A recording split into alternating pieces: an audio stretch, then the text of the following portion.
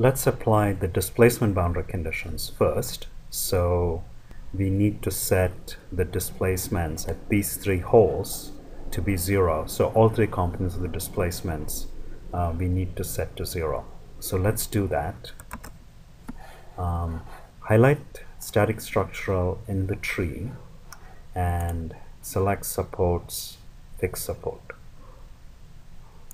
Okay, and zoom into that area using the right mouse button, and holding down the control key, select these three surfaces and click apply. Okay, so what we just did is set the UV and W components of displacements to 0 on the nodes at that surface. So if I go back to mesh, pin this, and zoom in here, so for instance this node UVW displacement is set to 0, similarly here, and so on. So those nodal displacements are known through the boundary conditions. Next, let's apply the force to this surface over here at the right hole, and what that will do is apply a traction corresponding to the magnitude of the force times the area over which we are applying it, and we're going to apply it in the y direction. So I'll say zoom to fit. I'll zoom into this region.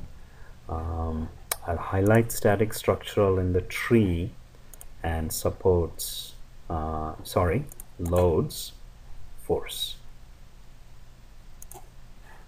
and select the surface where I want to apply the force, and I will define it by components, and the y component is 100 pound force. Okay, and answer shows me the force value here, and so we will go, when we look at the results, we will go and check the stress values at selected points near here and check that it matches the applied traction. So I can zoom out here, and if I highlight static structural, it shows me the boundary conditions applied. And then also keep in mind that at the other boundaries where I don't do anything, ANSYS by default will set it to 0 traction. So that's all there is to boundary condition specification. So save project.